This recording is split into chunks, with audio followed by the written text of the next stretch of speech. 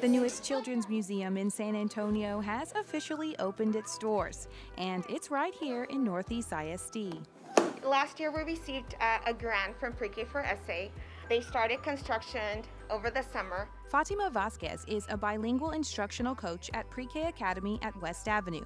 She says the school now has 2 museum rooms, a market room and a farm room. These are not classrooms, they're experiences. Every material that's in here, it's intentional to promote students' learning. It gives all students, including our dual language students that we have here on campus, that opportunity to develop oral language through conversations and through their play. In a true farm-to-market experience, students like Riley Epstein learn the hands-on way. I was taking care of my baby and doing the kitchen, making cake. And also, I do like the farm over there because they have awesome toys.